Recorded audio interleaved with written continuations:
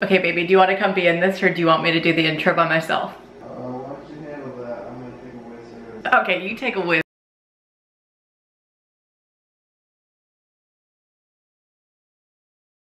Friends, and welcome back to my channel. In today's video, we are doing another Easiest Frick Meals with Meg and Finn. But Finley is yet to come into the kitchen. He will be here soon. Also, I will say, this isn't that easy. Like, there's kind of a lot of steps, but it's very worth it. And you know, if I can do it, you can do it. But it's not like, oh, 5 minutes and it's ready. It's like 40 plus. So anyways, today we are going to be making baked buffalo cauliflower wings, which is like my favorite freaking thing to make. They're so good, and they're so good for guests too, like when you have more than just 2 people. And so other than just the wings, we're gonna make homemade mashed potatoes as well, because I have perfected that recipe and I'm excited to share it with you, because I talked about both of these separately, being like, do you want to see a video? And everybody was like, yeah. So here we are. So I'm just gonna start off with what you need. All right, so we're gonna start with doing the cauliflower wings because they take like a little bit more time, and as we're going through, you know, you'll see, we're gonna throw in the mashed potatoes as we're going on. So you're gonna need, obviously, cauliflower, a little extra virgin olive oil, some ground cumin, some garlic powder, some black pepper. Frank's red hot sauce is what I would say I prefer. Hello, sir. Hello. And then we also cut the hot sauce with barbecue sauce, because just doing the hot sauce is so freaking spicy. So if you're a spice head, go for it, but it's so spicy. And then you just have to have some all-purpose flour, and then a little salt, some almond milk, and some butter as well. And that's all the things. Oh yeah, we're getting it tonight. No eating here tonight. No eating here tonight. No eating here tonight. You wanna diet.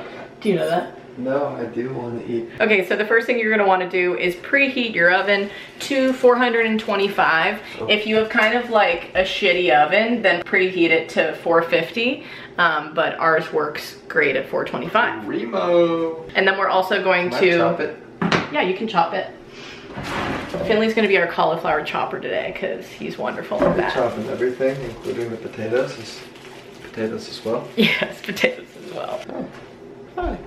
Hello. Recycle your damn plastic, okay?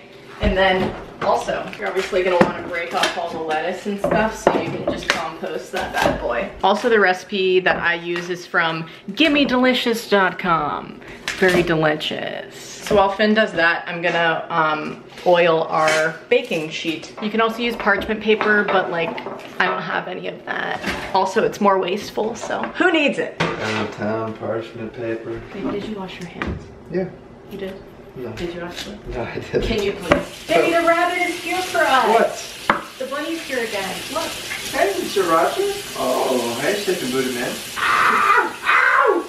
Ow! Baby. It's so awesome. That really freaking hurt, actually. Back to the cauliflower. So now in a big mixing bowl like this, I'm gonna make the cauliflower dip. What's in the dip? So this is gonna be the milk, water, flour, and spices in a mixing bowl. You put all of those together, alrighty? Alrighty. And you mix it until the batter is thick and able to coat the cauliflower without dripping. So as you can see, he is chopping them into like a wing size, you know? Pretty good size. Pretty good right size. there. And then over here, we are gonna start with the old mix. So you're gonna need a cup of flour, bam. Half a cup of almond milk. I wouldn't recommend using like vanilla flavored, just go for the old original. And then half a cup of water. Wham, bam, jiggling ham. Hell yeah. Okay. A new one. That is a new one. We got a couple jiggling hams out in the field. Yes, we do. And then 2 teaspoons of garlic powder in there. Oh frick, we also need paprika. I forgot to say that in the ingredients. You just need a teaspoon of cumin, a teaspoon of paprika. This will give it like the red coloring. And be delicious. You love paprika. Yes. And then 1/4 teaspoon of pepper, as well as 1/4 teaspoon of salt. Should I start chopping potatoes or anything? Yeah, that would be great if you could peel the potatoes. Peel?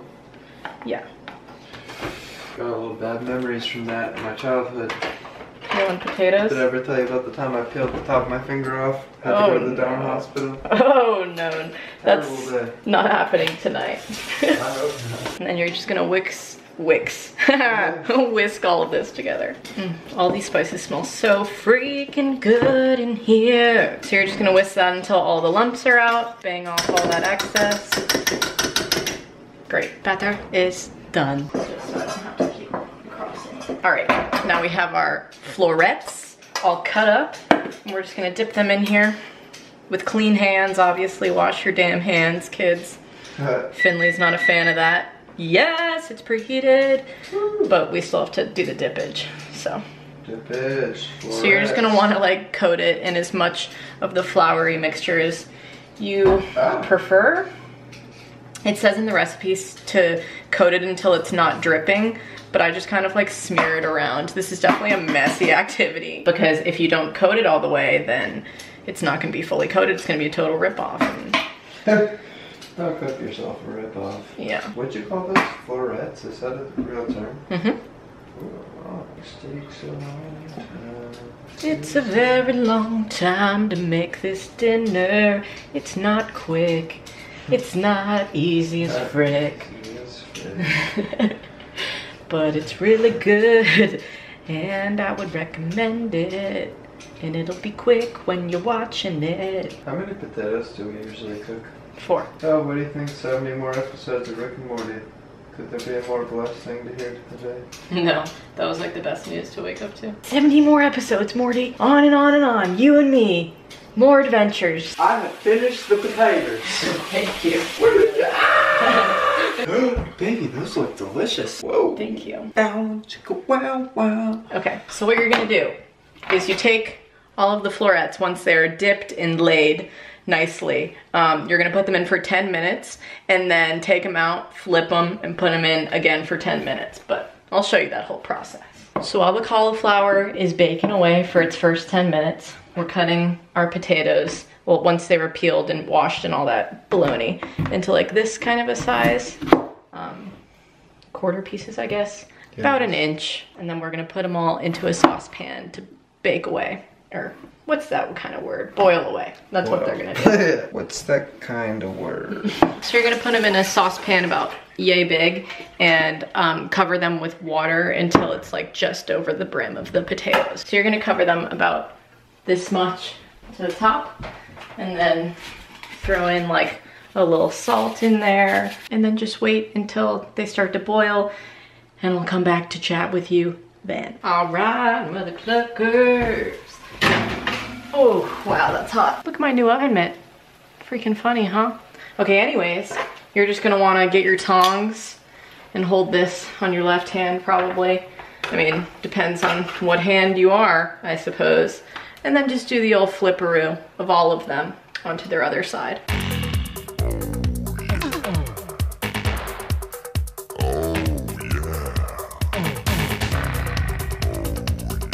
And then you just put them in for another 10 minutes. Okay, meanwhile, the potatoes have started to simmer, so I'm gonna keep it at like between a 5 and a 6 on my stove top. So like medium high, mostly just medium.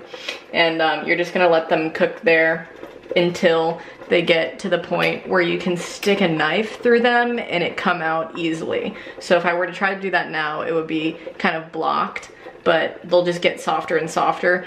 This is just what the recipe says. I use a Martha Stewart recipe, which I'll link down below. I'll link both of the recipes down below, just so you have all of the measurements and stuff written out. Anyways, it just says this in the recipe. It doesn't really give you a distinct time, so you just gotta kind of watch them.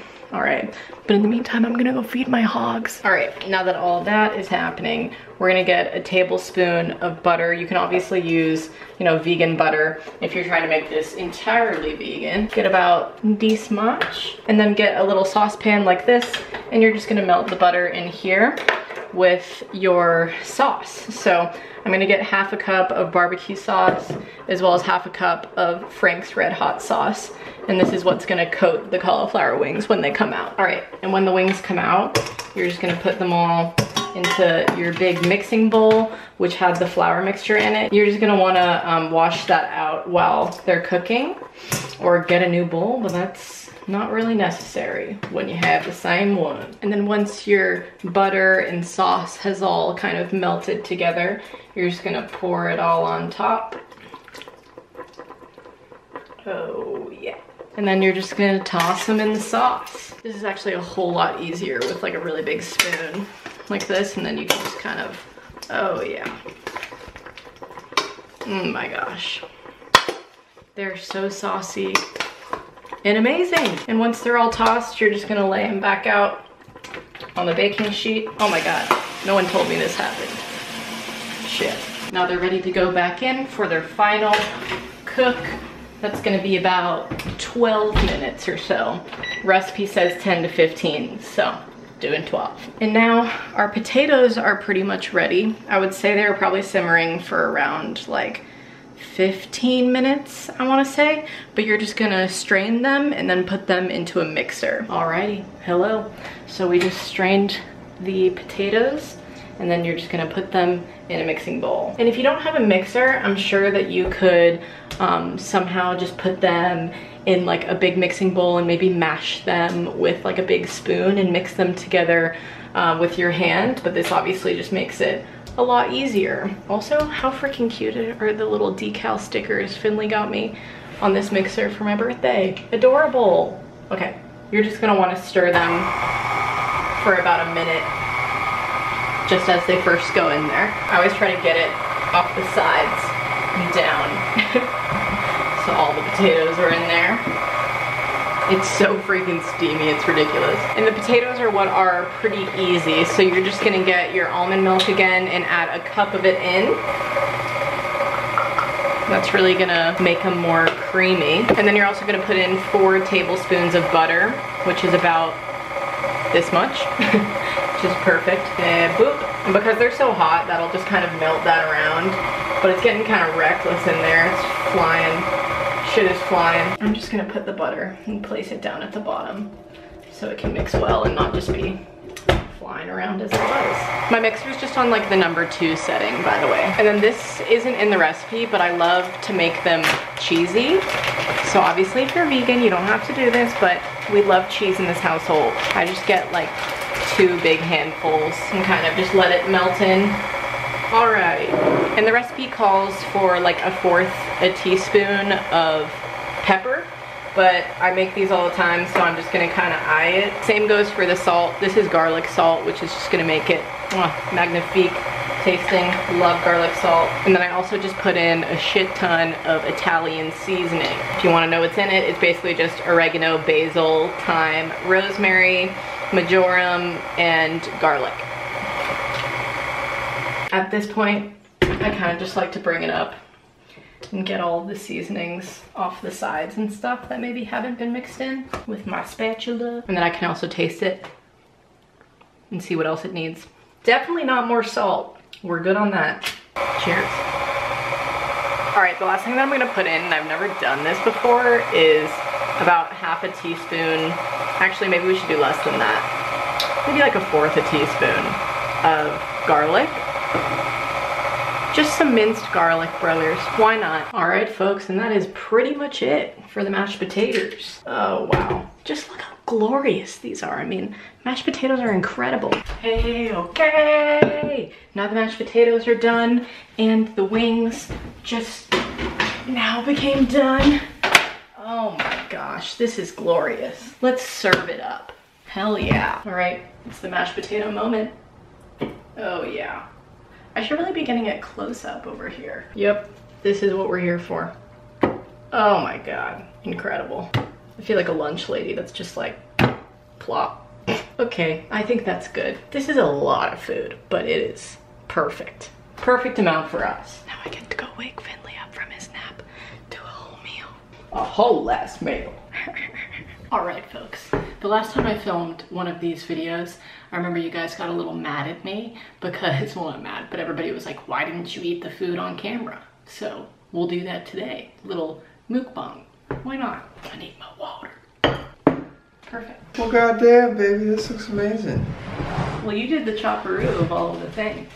I just prepared it. Well, babe, this preparation looks incredible. This looks great. Thank you so much. Well, I know it's weird to film us eating. But no, it is very good. My friggin' arm's asleep. Oh. That's not good. You can also have like a dipping sauce, like a ranch or something for the wings, but it's not my favorite. When I have them left over, I like to have that, but not the first time around.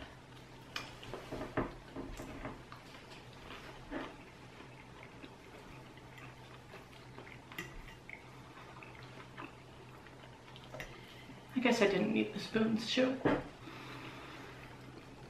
Oh my god, it's so good. Mm-hmm. Very spicy though. Still so spicy. This is good because you can dip the wing into the mashed potatoes and it's glorious. Are you okay? You don't have to eat if your stomach hurts, Lily. It's just me and you guys now. Can she do it? She can. You're so awesome, baby. I'm sure you can do it. It's so spicy, it like hurts. I never was one for spicy food, but these are incredible and it's so worth it. How you doing? You been wine? Okay.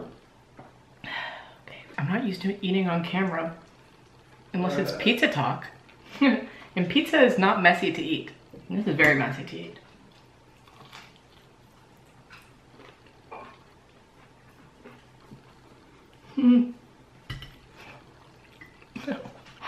My nose is watering from the heat.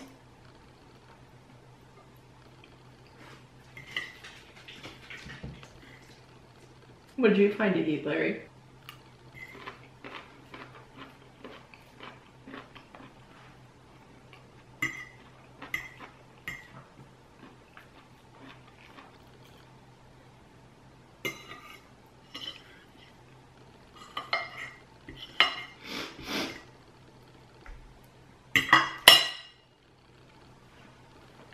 I did it. Cheers.